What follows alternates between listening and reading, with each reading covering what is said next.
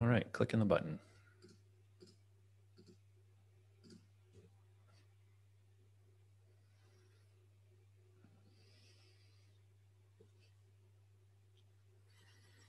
Okay, hey everybody. Welcome to our panel on UX design. So this is our senior capstone projects from Iowa State University. Students have been working on this project all semester. It's self-directed. If you've seen any of the other presentations, they're all linked together here in this stream. For this panel, we have Julia, Kaylee, Haley, and Jamie are going to be presenting on their projects that are all UX UI focused, but they're also dealing with other larger issues as they're getting through the ways in which design is addressing some of those issues. So as the presentations go, if you have comments or questions or any feedback, please throw it in the chat. If you're watching this live, I will filter it back into the QA session at the end. And so with that, thank you everybody for being here, and we will start with Julia's presentation. So Kaylee, Haley, and we will turn our cameras off, and Julia, if you would like to share your screen, you can take it away.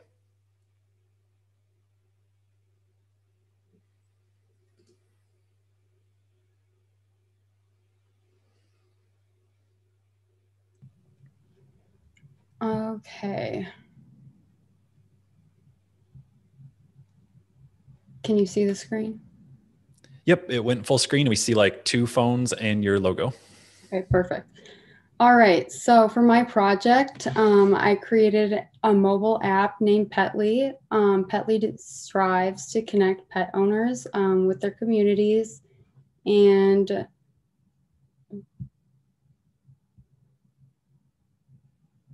one second, I can't, okay, and increase pet safety, sorry.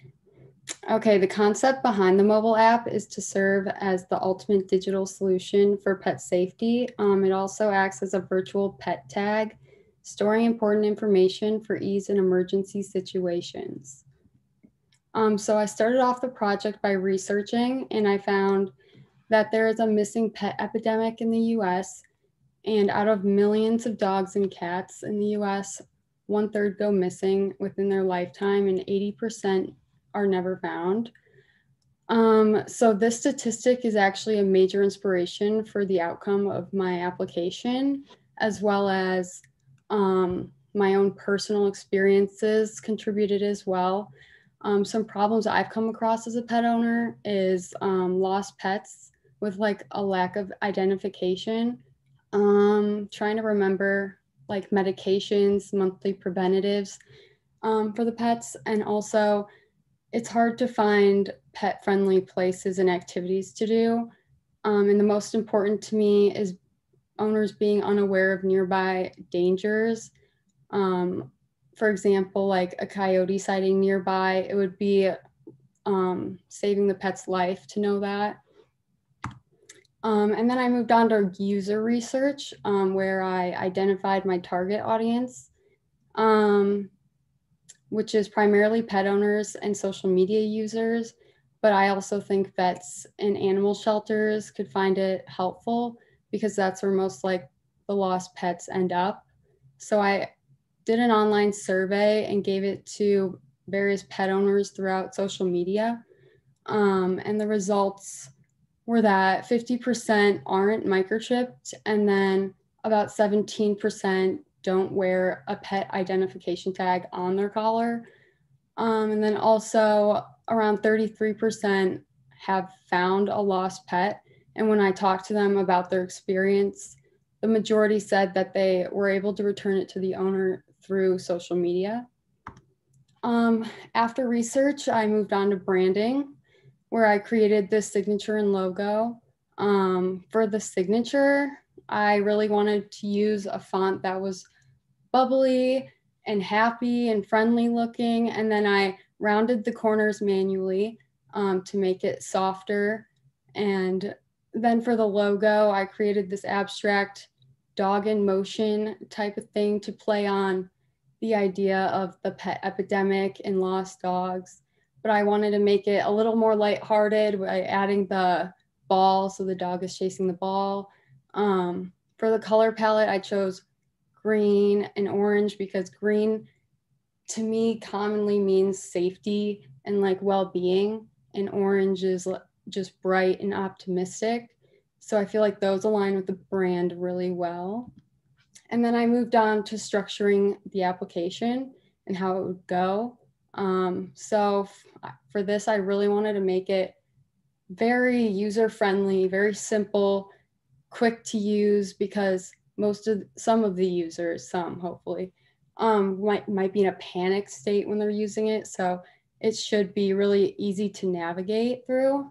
So that's what I did there. And then I moved on to my wireframing.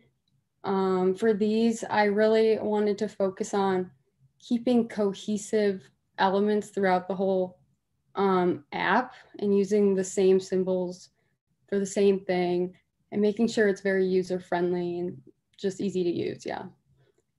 And then I moved on to my final screens. This would be the opening page and the onboarding screen. So basically just letting the users know what the brand's mission is and the purpose of the app and why they should use it.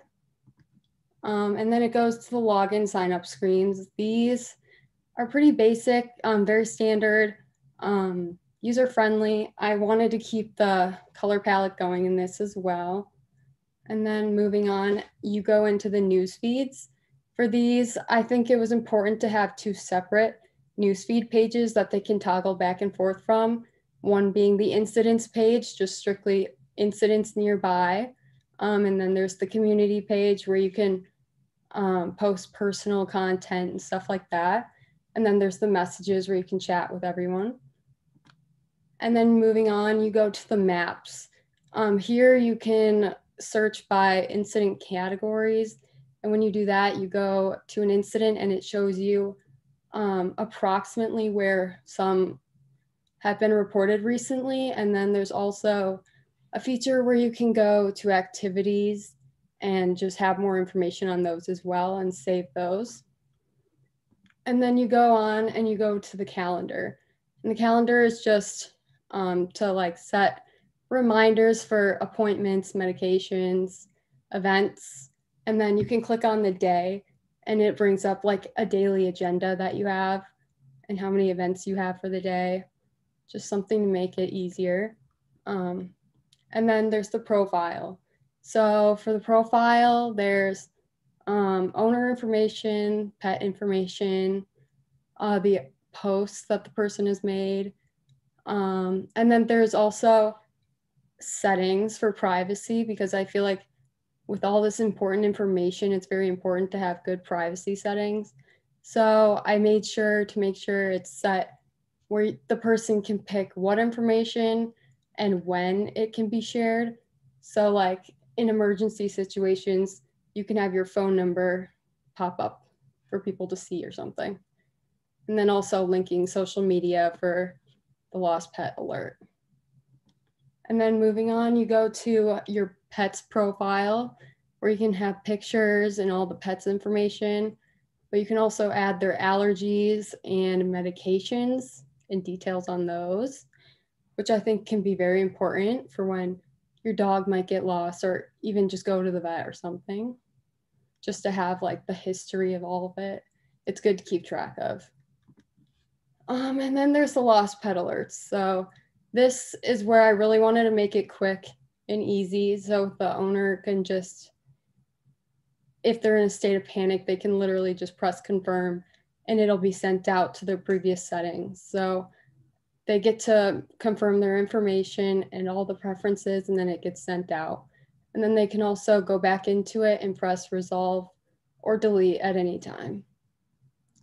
And then the next steps, I plan to create a little bit more mock-ups and screens for it, but I also really want to create a supplemental product for it, because I was thinking like an ID tag with the QR code on it might be a good physical aspect to go with the app.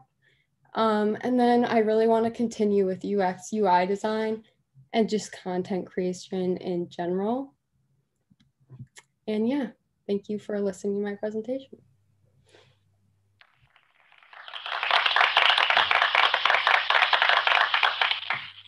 Great job, Julia. Nice work presenting it as well. Okay, so moving on, Kaylee, if you're ready, you can turn your camera on and start sharing your screen. While Kaylee's getting set up, everybody watching live, please feel free to drop comments and questions into the chat. We'll introduce them into the conversation at the end. All the feedback and comments are really appreciated. So looks like Kaylee's ready. Awesome, and it's full screen. All right, Kaylee, take it away.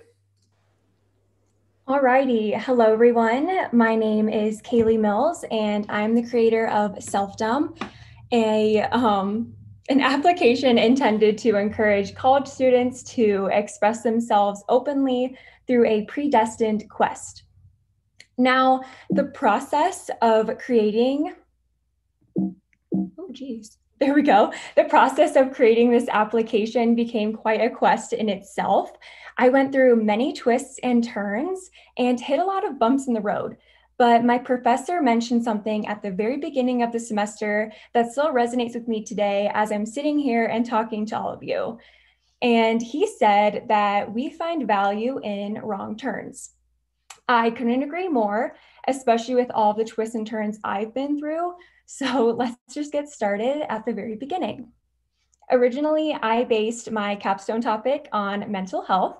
I learned a ton of information regarding mental health conditions and selected a subtopic to focus on. For me, I chose perfectionism, and as a perfectionist, I related heavily to this topic.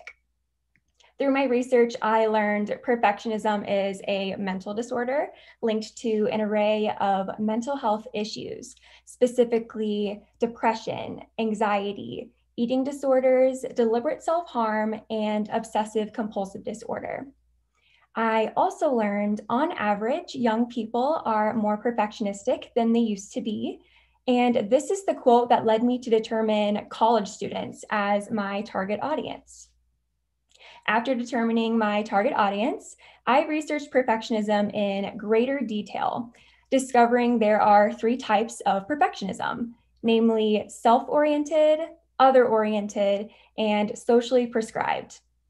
Out of the 3, socially prescribed perfectionism caught my attention the most. Socially prescribed perfectionism occurs when someone feels pressure from society to be perfect. And learning this led me to recognize perfectionism as a growing cultural phenomenon, ultimately fueled by social media. Today, social media connects us to cultural norms, instilling in younger generations the proper way to dress, behave, and identify. And this is where I started connecting perfectionism with self-expression. After conducting 6 interviews with college students, I collected some pretty interesting data. 100% of the college students considered themselves perfectionists in one way or another, and they also felt negative feelings towards peer judgment. This makes sense considering society's high standards and the pressures of fitting in, because no one really wants to be judged by their peers, and this can cause some individuals to hide away their true selves. In fact, 1 out of the 6 college students said they openly express themselves on a day-to-day basis, and that one just happened to be my sister, Caitlin. Caitlin truly knows who she is, and this led me to explore possible self-expression solutions to help others feel as confident as my sister.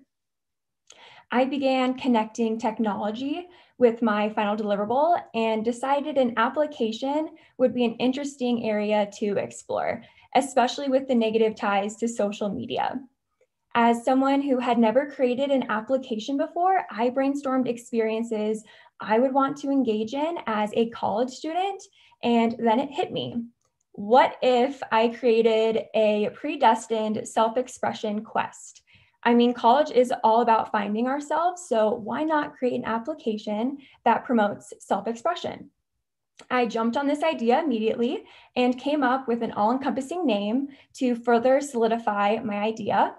Self-dumb actually means the essence of oneself and individuality, and discovering this led me to researching software programs. After researching, I selected Figma as my software and started some preliminary wireframing exercises to get all of my ideas down. I determined Self-Dom would feature daily challenges, each fitting into one of 3 categories, namely social, style, and security. Each category would challenge the user in different ways.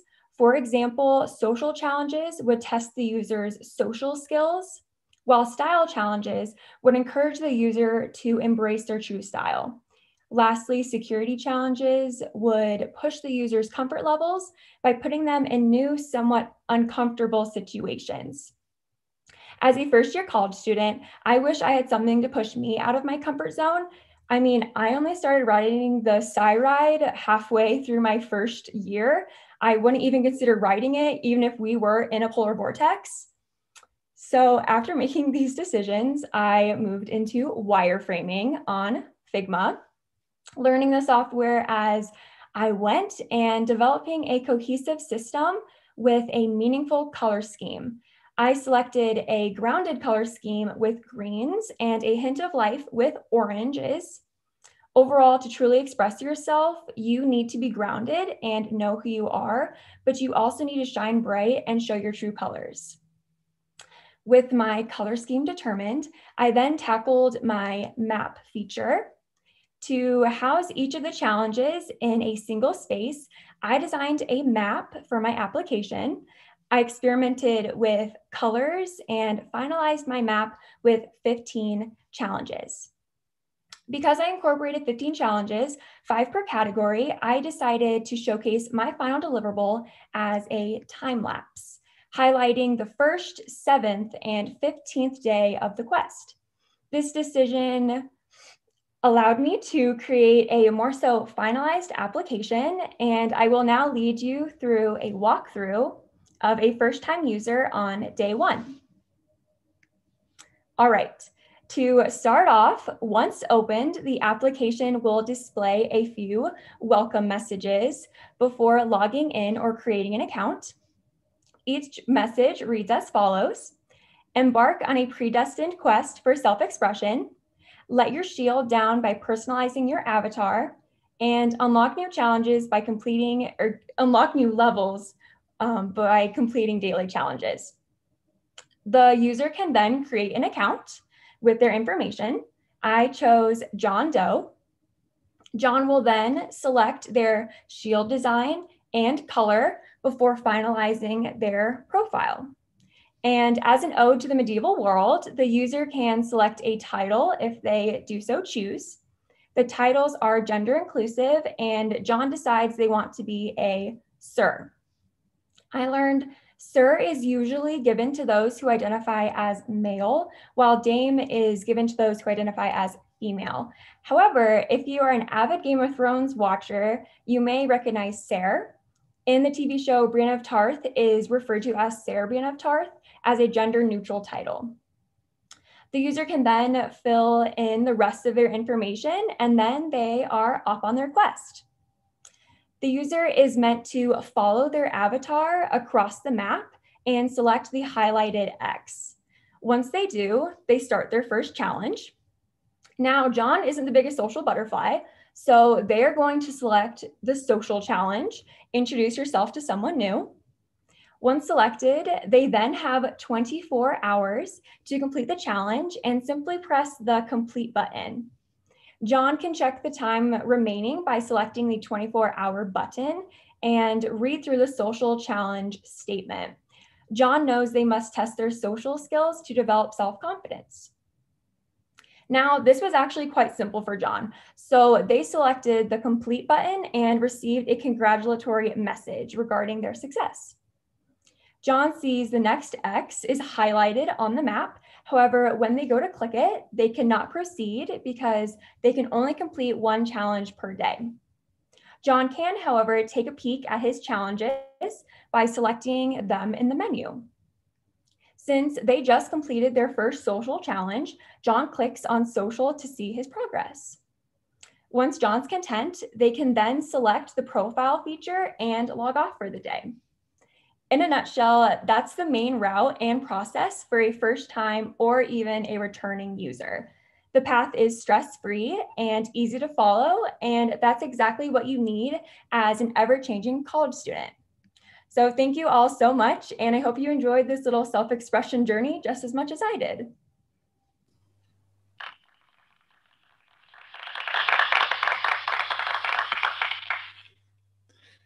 Great work, Kaylee. Good to see how well it all came together. Nice presentation also. Thank you. Okay, so Haley, you're up next. As you're getting set up again, anybody who's watching live, please feel free to throw comments and questions into the chat, and we'll get them into the conversation, which the QA session will begin after Haley has finished her presentation. All right, Haley, it's all yours. Oh, you're muted still.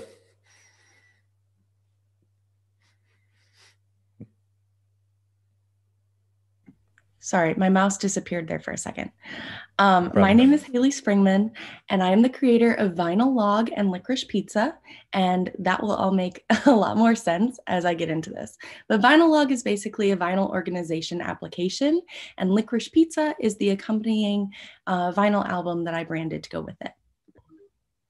So to really understand this whole project, you're going to need to learn a little bit more about me. So I am a huge vinyl enthusiast. I have been collecting records for years now, and it's something that I'm just really passionate about. I love music, and I collect records with my mom. And as you can tell from this Google Sheets that we have, this is the best way that we have to organize our vinyl albums. And we have quite a few of them. Between the two of us, we have over 300.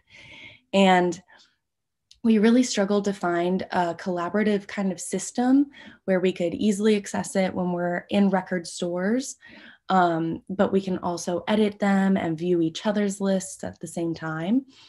And this is basically our best option right now. So I thought it would be really interesting to create an application that will organize your vinyls for you, and an easy way to access them in places where you don't have the best Wi-Fi, especially because in a lot of places where you buy records, you know, antique stores or record stores aren't always the best with Wi-Fi because it's very analog in there.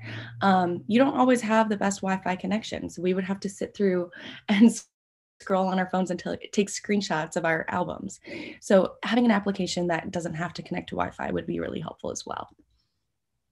And so that's when I started on my research. When I first started thinking about this application, I considered having like a marketplace sort of aspect to it, where you can buy and sell records or see places to go buy records in your community. And so I spoke to Blake Delaney, who is the owner and operator of the Vinyl Cafe in Ames, Iowa. And his personal collection has over 2,000 vinyl records. And so he and I had a discussion about the benefits that vinyl vendors would have if they were to be featured on an app like this. And that's when he introduced to me Discogs and PopPsych, which are two sites/applications that are used for vinyl organization. Now, the first one is Discogs, and you can see a brief run through of it on the right here, but it's not super user-friendly. It's more about knowing the value of your vinyls for the intense collector who wants to know like the value of their entire collection. And it's very similar to Wikipedia. You can't just plug in an album that you bought that day. You have to search for it. And if it isn't already in the database, you have to enter it yourself. And it's a lot of confusing information. It's a lot of extra steps to get to personalized information as well. And then PopPsych is all about buying and selling rare vinyls or vinyl related products. You can't really have a library of your own vinyls or even really like a wish list. It's more just finding interesting items and buying and selling them. And so what I gained from this was that there isn't really anything for the enthusiast like me. So that's when I started switching gears. I took away that marketplace aspect of things, and I focused on the real target audience that I want to have.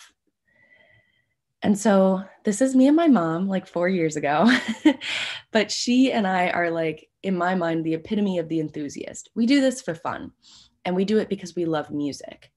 And we aren't the kinds of people who need to know how much our collections are worth. If we get a record for $2, we're like, this is cool. So I took a step back.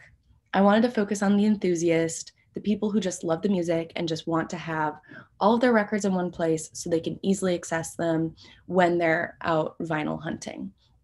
I wanted to keep this simple. So the first steps were actually branding my application, and that's when I came up with the name Vinyl Log. It's a play on both the word vinyl and logging, so like logging all of your vinyls in one place. And I just started spitting things out, basically. I went into Illustrator and I started laying things down. And then I found this typeface and I was like, oh, I mean, it's almost there, but I gotta tweak it. And I started tweaking like the G's and then the spacing. And then I added a record to it. Then I tweaked the L. And then I tweaked it some more. And then I tweaked it with some color. And then that's when I landed on this. This is the final logo, and above were some variations of application icons that I had. And here's my brand guide.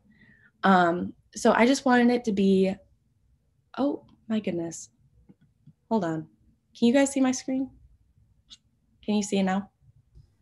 Yep. Yeah, we see your brand guide again. Sorry, I had like an Adobe pop-up come out of nowhere. So my apologies. I wanted the logo to have kind of a retro feel, but still feel a little contemporary, because this is a contemporary way to deal with very retro things like albums. In the top left, you can see the icon that would show up on the home screen of your phone, plus some black and white variations. I have my color palette and a lot of the gradients that I used as well. And then here is a run through of the app. I'll just be talking over it as it goes through. And I think that's the best way to explain what's going on. So when you first open it up, you'll have this pop-up screen, and then it'll take you directly to your album library. And here it's organized by artist, but you can switch it to albums. It's all how you want to organize it. And then to add an album, you would press that button, and then you can either choose to take a photo of your cover, or it'll automatically generate one as you enter your information. So this is just simulating what it would look like to enter that information. And it'll pop up with the album that I branded myself. So that's a little sneak peek. Then once you're done, it'll show up to where it would show up in your album library. And then if you wanted to click on one to see what that information will look like once it's already been plugged in, you can. And that's easily editable as well. But for this one, we don't need to edit anything. So we're just going to go back. And then it'll take you to your wish list, which is just a list of records that you want to keep an eye out for when you're vinyl hunting. And it can be organized the same way. Adding things is pretty darn similar. A little less information because you don't have it in your possession yet. But it'll generate the cover image as well and plop it right in there. And then we can move to your profile section. This is just where you can see who all's libraries you can view, and then add friends as well. And that's what adding a friend would look like. Then you can click on someone's profile and view their library and view their wish lists separately. And because you can view theirs, they can also view yours, but you can have options to remove people or add people however you would like. And then the next thing was branding the album. The album I named Licorice Pizza after a record store that's based in Southern California, but the owner is from Minneapolis, which is where I am from. It's kind of a play on like what an album record looks like, or a vinyl record looks like. You know, it's flat and circular like a pizza, but it's black and it has grooves like black licorice. So I thought that was really interesting, and that could be a very interesting visual. And then I took a lot of inspiration from the Sugar Hill Gang Rapper's Delight album with their really interesting swirling typography. So this is the record that I branded. I utilized the use of the licorice texture in the background quite a bit. And I'm sure now that you see it, you can kind of see the resemblance to a vinyl record. All this typography was done by hand and then just like placed over the texture and added highlights. And then the sleeve is kind of like just a flattened version of that. And then I chose to make it a red vinyl because if you're a vinyl enthusiast like me and you open up a record and it's something other than black, it is so exciting. It's so fun. And then this is my favorite thing, what it would look like in a record store. You know, hopefully someday this is a reality for me, but for right now, I'm good with this. So thank you so much for listening to me talk about vinyl records for 10 minutes. And I just had a great time making this project. So thank you.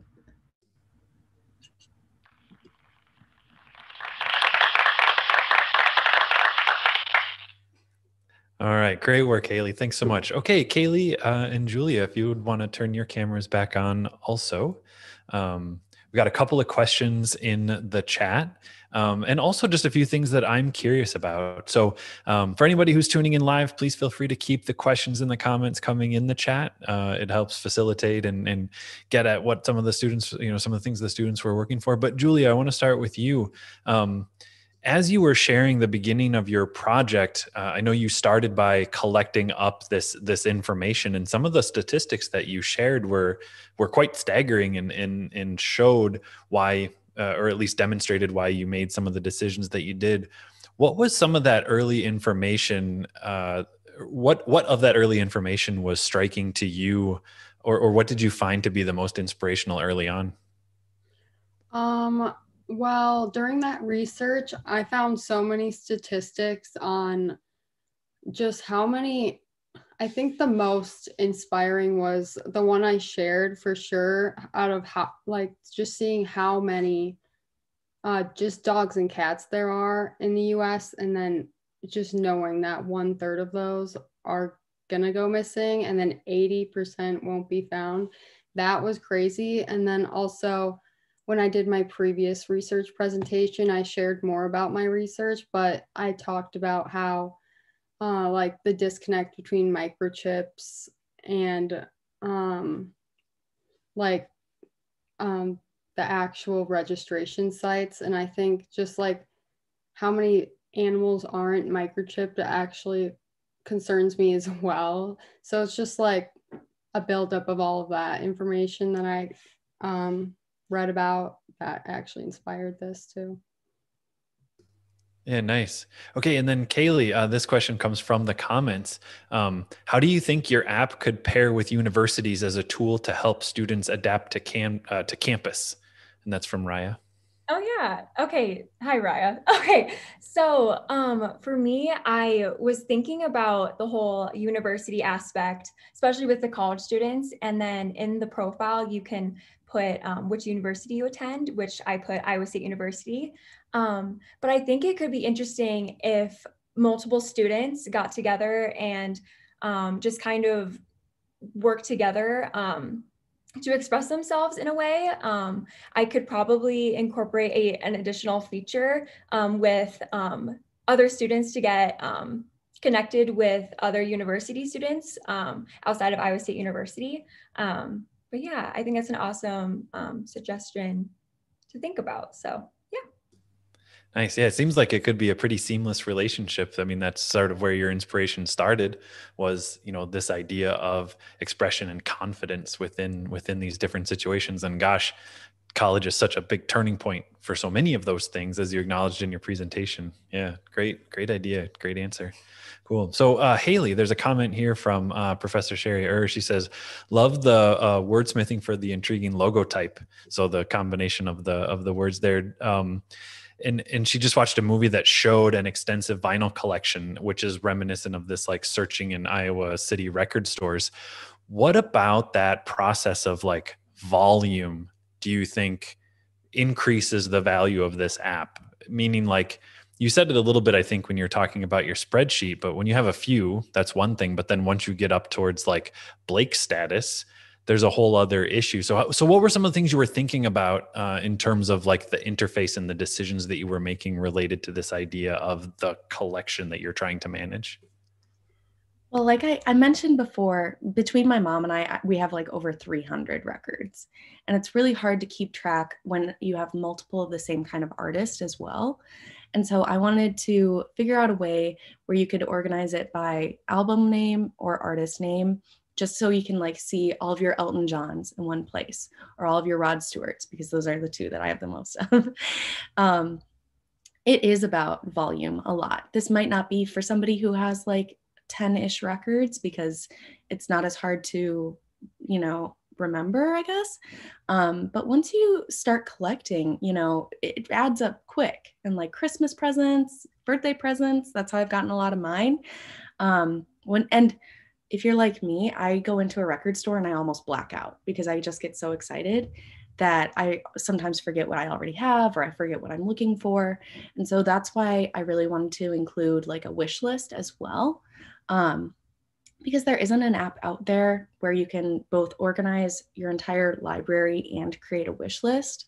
And I just thought that would be valuable to have in one place, so that when you are somewhere looking for records, you'll have both of those libraries, I guess. Yeah, and that's something that I think your presentation did a nice job of, Haley, is talking about how there's a market gap here, where there's individuals who collect because of the financial value of the object, but you're in a different category. You're collecting the object because of what it does, or because you listen to it. And I think the interface reflects that. Even the idea that you can filter or show, like, I want to see all my red vinyls, I want to see my blue vinyls, I want to see the clear ones or the marble ones. That, to me, that just seems like a really intriguing way to be able to filter and engage with that database. Maybe even knowing that, like, seeing the artwork in your app is equally as engaging and reminiscent as digging them out and looking at them in person. Definitely. I'm glad that you got feelings from that. That's great.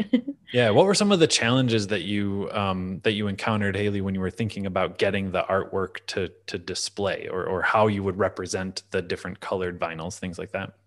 Well, it was difficult to figure out certain sizing for the album covers in your library, because I think, at least for me, I recognize a lot of my records from its album cover. And so I wanted that to be recognizable as you're just scrolling through, so you can just quick look at that instead of having to read each title. But then when I was initially making the application, when you were going to enter all the information when you were adding a new album, I was going to make the album cover a lot smaller for some reason. And then I was like, no, we should make this as big as possible so you can really enjoy the album art that these artists put so much work into, especially back in the day. Like, those things were hand done. And so that was definitely like a challenge that I ran into. And then making sure that the flow really made sense, and that there was enough discretion between which one was the library and which one was the wish list. And then having those be shareable and accessible on both ends. But I had like the main points down, especially because I wanted to keep it more simple, and it wasn't as much of a like value as it like application as it was like an enthusiast application. That helped, but basically the whole thing was a challenge, but it was like a very fun challenge. Nice. Yeah, that sounds great. So Julia, this question is for you, and it's from the chat from Raya. How could pet shelters benefit from your app?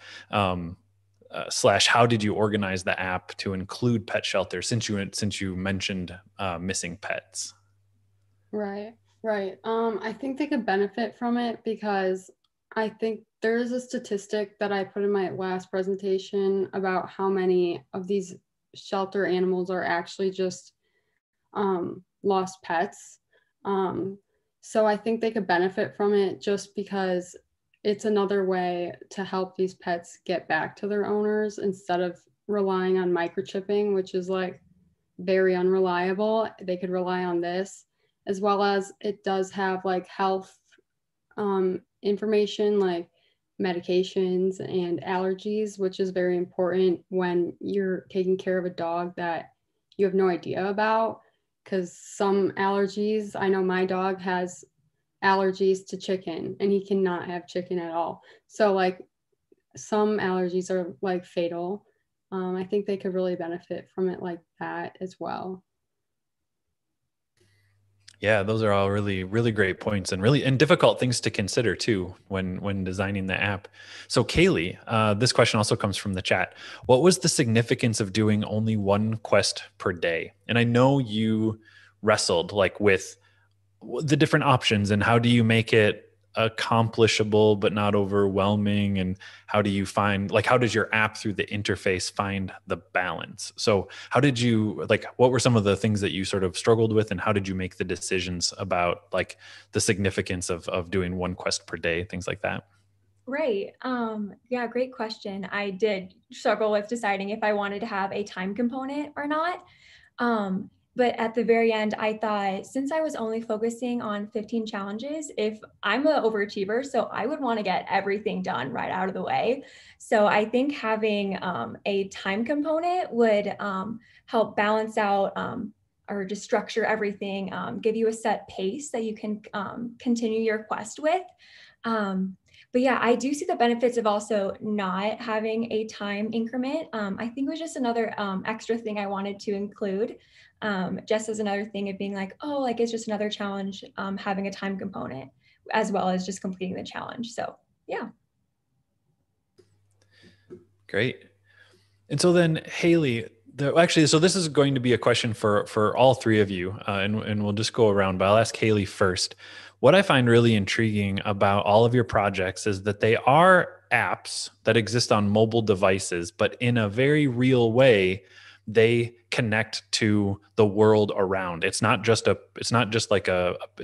app that exists within the universe of an app. It very much requires the acknowledgement of things that are going around in space. So knowing that, what was like one of the biggest challenges you faced in having to think about and design for this, app centric experience, but that is very clearly happening and functioning in the real world? Well, mine was definitely an application that you can use not on Wi-Fi. I touched on this a little bit earlier, but like when you're looking for vinyls and you're antiquing, maybe, those places don't have great reception. They don't have great access to internet, and even just Googling things like looking up albums and everything, it's not very helpful. And so I wanted this application to just be like a library that it can store on your phone so you can access it. And then like if you wanted to view somebody else's, it's in the app. You might not get updates if they're doing live things right away, but you'll be able to view those things. And that was just something that I really wanted to like hit home, because this app isn't a lot of help if you can't access it wherever you're going. So that was my main thing. Other than that, it was just like making it easy to use and easy to find the records that you already have in real time. Yeah, that's a great thought. And it's something that you see so frequently in other systems where people haven't considered what happens when you have a low signal or no internet connection, or you're in a rural environment, at an estate sale or something, is exactly like a situation I could imagine you having to address. Yeah, great thought, great answer. How about you, Julia? What was one of the challenges with thinking about what else was going on kind of around your app when someone would be using it? I think that would be the emergency panic aspect of it. If someone was to use it during an emergency situation, like their dog is lost and they can't find it, they're probably panicking. I was trying to figure out a way to make it as safe or as fast as possible for them to just send it out quickly and easily, but also making sure all the information is actually correct. Because I know in the real world with microchips, a lot of the information is not updated, so it's not even correct. So I wanted to kind of make a balance where they feel like they can update this information easily, but also just get it done with like 2 clicks and it's sent. So it's hard to find a balance between the right information and making it quick and fast. Mm-hmm. Nice. Yeah. All very important things, especially in those sort of, like you said, the panic emergency moment, the number of things that you're trying to process as you're also, sort of putting out these calls for help. Yeah. Great thought. How about you, Kaylee? Yeah, so one of the challenges for me was just how can I encourage college students to express themselves? When I was a freshman, I didn't express myself very openly. I think this is the one year that I feel confident enough to openly express myself, like through words, through my style, and then like pushing myself outside my comfort zone. So I think it was more so, how can I help like first year students and then just students in general feel confident enough to do that? Because I was also researching how people feel judged, or they just like don't want to do that. So how can I make this an enjoyable experience to actually make them want to express themselves? And then that's how I got with the whole quest idea, and how college is all about finding yourself. So you might as well make it interactive, and then grow as you're going through college. So yeah, that was a very big challenge I had to deal with at the very beginning. So yeah. Nice. And then to sort of gamify that process in a way where it becomes this like quest. And I appreciate that you settled on to that after giving it a lot of thought and developing a lot of different possible directions, that you eventually, maybe even along the lines of what you're suggesting, you just sort of went all in on this and said, this is the way that I'm going to try to solve this. And that was kind of the right step, sort of like the right step down that path. So coming back to Haley, thinking about this idea of the other things that are going on, you mentioned that you showed a portion of your app that involved having friends, having a network. And then when we sort of switched into the discussion, you mentioned that you get a lot of these things as gifts. Is that a piece of this, like the idea of sharing or knowing what other people have as a way to like develop a wish list? And is there the potential for that functionality to exist in like a next iteration where you can directly, sort of like interact with other people's lists in a way of like boosting your own, or maybe giving, finding gifts, or I don't know, what other kind of like social potential does it have in terms of like managing a network of people along with your along with your collection of albums? Yes, that's actually a great thing to bring up. I was considering the whole like friend thing when it came to like giving gifts, because vinyl records are kind of like, you don't want to get somebody a duplicate if you know that, like, if you don't know that they need one, because like I have a duplicate of a couple because they have scratches, but like other people wouldn't know that. It's just like very good information to know, especially like if you aren't my mom and I don't really have a good grasp on what your library looks like, it's good to have like a list of albums that like you already have and maybe ones that you're keeping an eye out for. But an extension of that, it could be interesting if there was a way to like check off people's wish lists or something. Sort of like when I can't remember the word for it, but when you're getting married and you like go to Target and you scan all those things and people like buy them. Like a registry? Registry, thank you. It could be kind of like a registry thing. That could be cool. I didn't want to go too deep into the like social media aspect of it. The friends thing was more just like here's my library, now I can see yours type of thing. I didn't want it to be like a huge like, ooh, like this post, or I have this many friends on my vinyl log app. But it could be interesting to expand that to a way where you can actually tell people like, hey, I just got a new record, like check out my library or something. That could be cool. Yeah, it seems like you did a good job of balancing that line of deciding like, no, this is mostly about the records. And it's a little bit about the fact that like I choose you're going to address. I know at different points in your process, you had like lots of things that you were going to try to accomplish. And I think in the end, you did a really nice job of getting it down to like the essentials. What were some of the ways that you prioritized the functionality that you were going to build into this Petly app? Yeah, this is a good question because it was actually like, I think 2 weeks ago, like really recent in the project, where I literally had designs. I had screens for like a whole portion of this app that I ended up taking out, because I was like, I feel like I should focus more on just the features that are actually important in like emergency safety situations, so, or just like helpful situations, whereas I'm gonna save more of like the community aspect of it, and like friending people and having more of a community that way for like a separate app. I feel like that could be its own thing, whereas for this, I don't want it to be all over the place.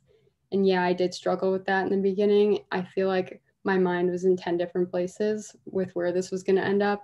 But in the end, I definitely broke it down to just the essentials for like important situations.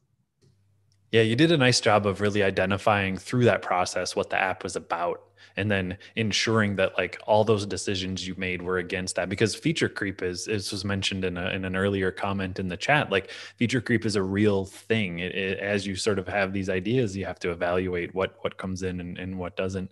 So Kaylee, the next question is for you, and this is from Professor Sherrier again. It says the stats for students needing to be perfect means that there's like a rise in anxiety for students as well. So is there a solution to get students to strive, but also embrace this search or the journey for not needing to be perfect, not needing to have perfect results? Yeah, that is a loaded question. So as a perfectionist myself, I deal with this very commonly. I experience anxiety all the time, just in general, with completing projects, finding yourself in college, everything like that. But yeah, I think it's important that somehow with these like statistics of people not wanting to express themselves based on anxiety or just based on perfectionism in general, they don't want to break the mold and not be seen as perfect. It's kind of scary if you're not seen as perfect and you're not in the mold, like I said. So I think just making sure that this app was very inviting and it was celebrating you putting yourself out there, even if you are anxious. Part of the challenges I chose made me extremely anxious. One of them was raising my hand and asking a question, and I'm learning how to do that still. It's getting more easy as I'm talking here now. It's nervous talking to all of you guys, but I think, the app does a great job of celebrating everything that they're putting everyone or the students through. So, yeah. Nice. And I think it's that kind of awareness also that can help create an environment where, generally speaking, students can hopefully feel like college is a place to grow and learn and take risks. And so actually that dovetails perfectly into kind of how I want to close this out. But before I do that, do you all have anything else that you want to say or anything else that you want to share before we sort of wrap things up? You guys did a great job. I loved your apps. They were awesome. Thanks, you too. Need to do like a high five, like, oh wait, maybe it's this way. There, somebody, I high five somebody, I think. Awesome. So along this realm of like taking risks and going all in, I just want to say that it's been awesome working with the three of you, Julia, Haley, Kaylee. The way that your ideas came about were, each of you were different in the way you approached it, but you each wrestled with different challenges at different times, and you embraced it. You went all in, you struggled, you made stuff that you were willing to like walk away from. You tried different things. You stuck to the goals that you had set out initially. And I think you came out with projects that you should be really, really proud of. So thank you for being in my section. Thank you for hanging out with me this semester. Really great work on the projects and great work presenting them today. You did a really nice job of summarizing what was a lot of work. You started out with statistics and research and showing like the market gaps and things like that. So I can't wait to see how your work evolves into the future. So thanks again for being here. Thank you for everybody who tuned in live. It was great. All the comments and the questions in the chat. Definitely go back and look at these comments that are here. So for everybody tuning in live, this is the last presentation panel for today. We start again tomorrow morning. It's at 10 a.m. Central Time. The link to it is in the comment for this video here. But thanks again for everybody tuning in, and to Julia, Haley, and Kaylee. Great work again. And I really am excited for the stuff that you've done, and I'm excited to see what you go off and do next. So thanks everybody for being here. Have a good night.